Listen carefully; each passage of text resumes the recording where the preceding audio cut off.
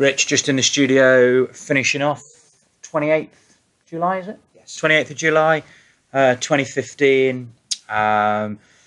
Struggling with consistency of ball flight, shot pattern a little bit varied, left, right, missed contact, just really struggling. This is the footage on the left-hand side. Right arm climbs over your left arm. Yeah. So right hand and right arm quite weak, climbing over the top. As you move the golf club away, that's giving you a few swing plane issues. So club comes a little bit steep and outside. Yeah, because I won't say solely because of that setup, but that setup is a contributing factor. Over here on the right hand side, we've made your left arm higher and made your right arm lower, or made your right arm a little stronger on the grip. Have I explained that okay? Yeah, perfect. See the difference there in the two. So as you swing back, golf club works outside. We're now encouraging the golf club on the right hand side to work a little bit more inside. You still have the club head outside of your hands. The stuff we used to work on, we're never going to change. We're never going to change that, but you can clearly see the difference in how you've moved that away.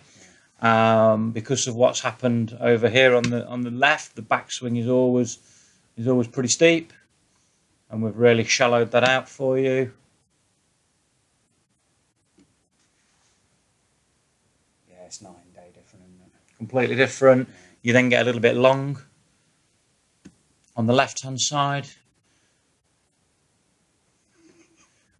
This is still a fraction long. I would love it. We did some footage. How long ago was that footage? 2 or 3 years ago? Yeah, at least. And the club was kind of here somewhere. So it's still a fraction long. However, arm plane is completely different. Elbow is completely different. The structure of that swing is completely different. On the left-hand side, this is where all the issues are in club delivery. Club comes down really steep, attacking the ball really steeply. Over here on the right hand side, the club delivery is completely different.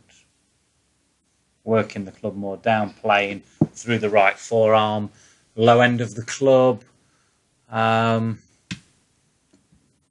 pointing down towards the base of the plane somewhere down here. Much more appropriate as the golf club works into the ball on the left. It's coming from way outside. That's why there's a few of those unmentionables in there, mate, where you catch it on the I've got my head in my hands. Coming down, look at that plane there on the right. Club's coming into the ball a little bit better. Still got to control the face through impact. The face will determine whether the ball goes right or left, so you've still got to control the face, but much more appropriate delivery into a reasonably balanced finish. We can work on that. Have I explained that okay? Yeah. Happy with that? Perfect. Yeah. Perfect. Yeah. Cheers, Rich.